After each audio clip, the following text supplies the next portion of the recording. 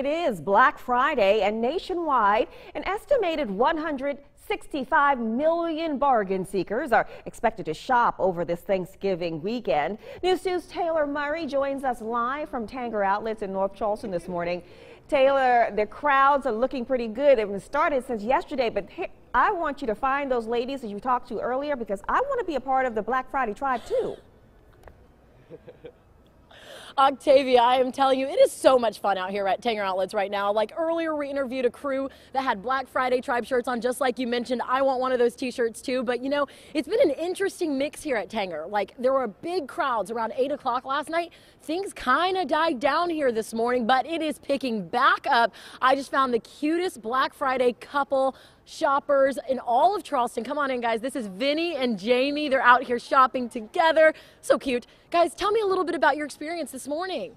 Yeah, well, we woke up not too long ago. We came here. We figured we were going to show up with the crowd, but now it looks like we show up a little late. Yeah.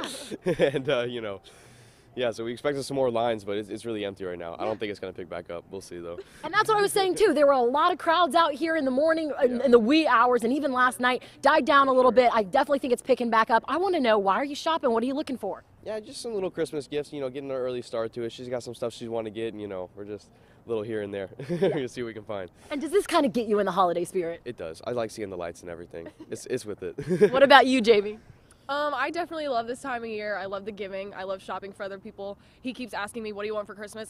I have no idea. Well, listen, you better think of something you want for Christmas. Now is the time, because I think he's buying. So you better tell him what you want for Christmas. Well, guys, I'm going to let you get back to shopping because there's a ton of great deals here. Check back in at 6:30. We're going to talk with more shoppers. I mean, it's really starting to pick up out here. It's a lot of fun. Back to you guys.